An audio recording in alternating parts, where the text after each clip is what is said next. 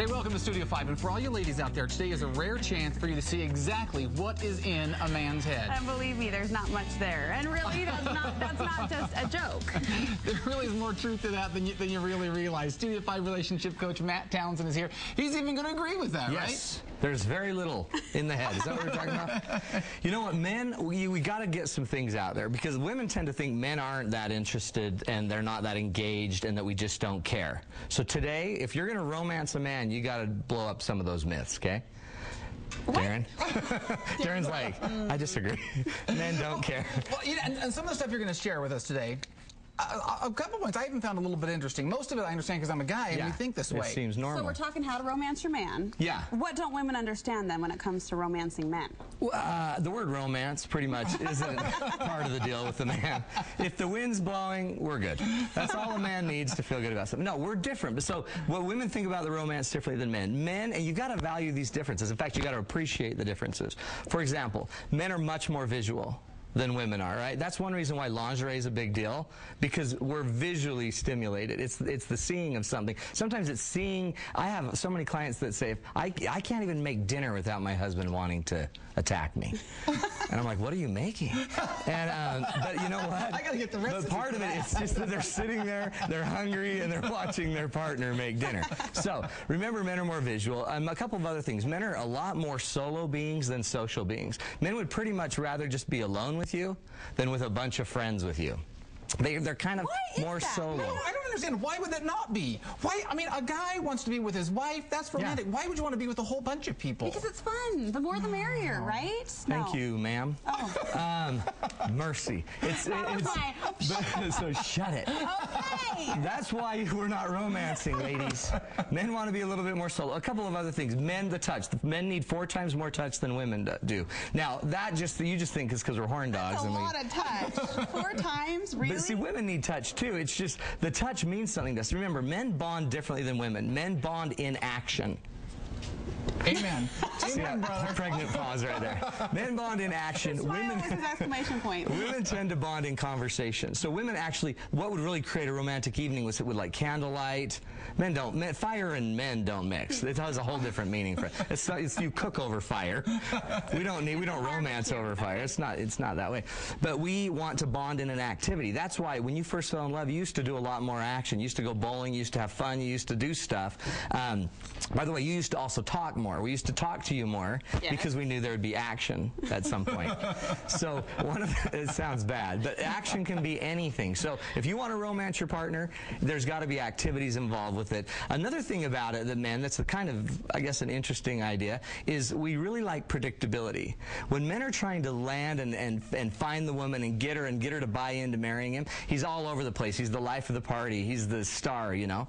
Eventually, when we finally feel safe with you and comfortable with you, we settle in.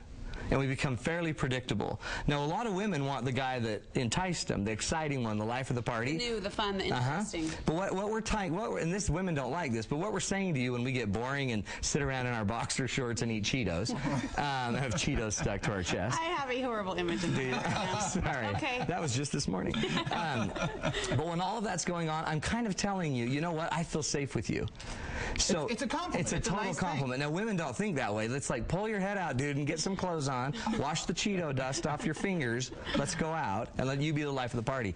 But what happens is men feel like this constant need to fight and to win and to win and to win. Once we've won and we've got you, we feel safe with you now. So now you're part of our team. We don't feel the need to compete for you. So what do we learn from that predictability when it comes to romance? I mean, how do you romance in a predictable way? It sounds kind of like an oxymoron, but what you do is you predictably touch. In a consistent, over time, predictable, safe way, you just keep romancing. See, for us, the romance is more of the ritual than it is the actual romance. See, women think of romance as like a dinner, an evening, a candlelight, a moment, a time. Men might think of it more over time. Romance might be consistently touching me, consistently cuddling, consistently being with me and making me feel safe. So don't make romance an event, so to speak? I probably wouldn't. I'd make it a process. I'd make it a long-term way that we just are romantic. Now, again, men and romance, we don't necessarily think that way. Because again, we're not thinking I've got a romance her. We're thinking, well, let's get this event done, or let's get the action done. It's blow weird. out the candles, basically. So that's that. Now there was another idea. One of the things you say is that men care, but women just don't understand. We care, but sometimes they don't understand how we're showing that we're caring. Yeah. You just think we don't care. We full-on care. We just don't care like you care. We care differently. Got it. It sounds weird, but... so how do men and women care differently? Well, for example, a man wants to serve you. A man wants to tell you, like, when you're hurting, we want to fix it. So shut it and quit talking about it. Just do what I say. Let's end the talk. The talk is cheap. Let's get to some action where we'll fix it. So one way I want to serve you is by telling you how to do something, or by answering your question. How many times have my wife said, "Oh, what a day," and I'm just like, you know what? Get a babysitter and get out there and leave the kids and go. And I'm trying to solve it. She thinks I'm just controlling her. Okay, so when you're going off to your husband about everything that went wrong in your day and you're elaborating on all of the emotional trauma you experienced, and the husband cuts you off and says, "I'm so sorry," and what you got to do is don't think that's of him it like trying to love you. It's a weird thing because you think if he loved you, you could just talk about it.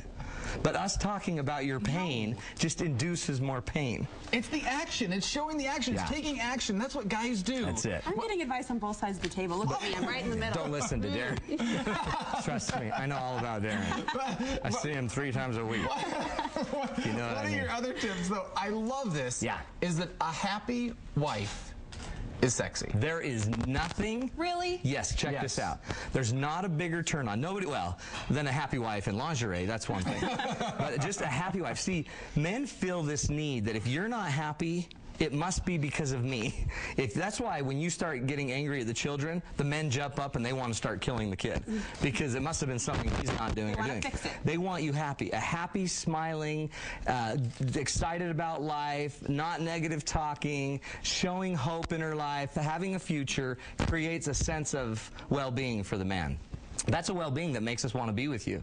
The minute you start harping or being negative, now it's hard because you're harping because you want to bond and communicate around it. Sure. So I'm not saying the men don't need to pick up their game because men absolutely need to learn to communicate more. And what women might need to learn to do is communicate less. Oh, because he said it. Here's why. If you communicate a lot about your negative things, it's going to start to, the men's going to start to internalize it. It's going to be like, see, I can't even make her happy. My only job in life is to make her happy, and she's miserable. Right. And I gave her 6 kids, and now she's really miserable. Hold on, those were her ideas. And it's almost like we have this weird thing going on with this, but if we could just know you're happy, one of the best ways to know you're happy is compliment us, show us what's great in your life, smile once in a while, be excited about things. This is the aha moment. I hope women understand. When a husband gets home from work, we don't want to hear it. As much as you want to tell us how rough your day is, but obviously we don't want to hear. We want to hear you that you're happy, you're wonderful, you love us, you're excited to see us come home. Well, this is what I'm getting to. I think you nailed something with the negativity, because a lot of times I could tell something to a girlfriend that wouldn't be perceived as negative, but I'd tell it to a guy who could perceive it as negative. And part of that is because we always hear it in reflection to us. When you're talking about how messed up your life is, well, your life, you're an appendage of me. And so if you're my wife and your life's messed up, then I must not be pulling my weight. I must not be doing something. And the weight falls on the I think men actually do have a higher propensity to hear the negative than women do. One of the biggest things I have a lot of men say is, she's just so negative. She's so negative. I can't do anything right in her book. But I think that's part of our job, is identify negative just so we can fix it, because we're all about the fixing. So we try to identify the negative and we can fix it. And women need to hear what they're saying probably differently. Because they don't mean it as negative. No, not at all. No, see, and part of it, honestly, and this is where the men need to pick it up. The men, and we could spend a whole show talking about what the men need to do, which is in a way just the opposite. Men need to be more attentive, listen to where the wife is in pain, and help her talk it out too. I don't want women to just never talk to their partner about their pains. Right. They need to.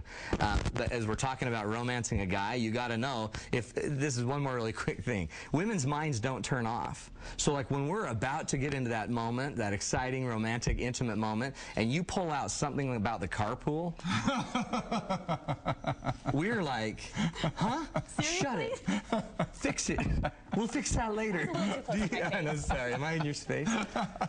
We got to tell you, Matt's got, He's got all sorts of great ideas, and if you'd like to know more, got a website. Of course, you can call him down at marriagemattersutah.com is the website. You guys got workshops and all sorts of stuff coming up. Tons of stuff. Couples retreats coming up. We have a big retreat coming up February 21st. Then we have a big overnight retreat at Thanksgiving Point, March 13th. If you and your partner need to get the relationship going, it's called Hot Nights. Hot Nights, with Matt Townsend, baby. So there's the oxymoron. No. Sorry. You need positivity, Brooke. I'm not feeling the romance. I'm so sorry. Okay, yeah, check out his website for all of that information, fun activities for couples to really enrich their marriage. And now, new subject. We ready? Yes. Little new subject. This is actually a follow-up to a conversation the three of us had on Tuesday. Matt joined us via phone. A woman wrote in saying, well, we actually talked about, it was a blog that we saw. A woman had a chore chart for her husband, and the payoff happened in the bedroom. Well, here's a funny email we got in response to that. It came from a viewer. Yeah, she says, I just saw your piece about the husband chore chart and earning romantic rewards. It made me laugh because seeing my husband fix or clean things around the house often turns me on. I guess I think he must really love me because he's doing this thing for me. I also get to see him use all of his muscles. And so anyway, now he knows how that affects me. He's learned to fix a lot more things he didn't know how to fix before. The viewer, by the way, didn't want to give her name. She signs it too embarrassed to say. I'm into this. I can see this, right? You know what? I know who that is. My wife. She's always checking me. I can't even vacuum without her getting all over me. It's horrible. Your muscles just bulge. It's hard to flex when you're vacuuming now. They move so easily. Oh boy, we got a good laugh about that. So thanks for writing in. That was really fun. Hey Matt, good tips as well. Thank you so much.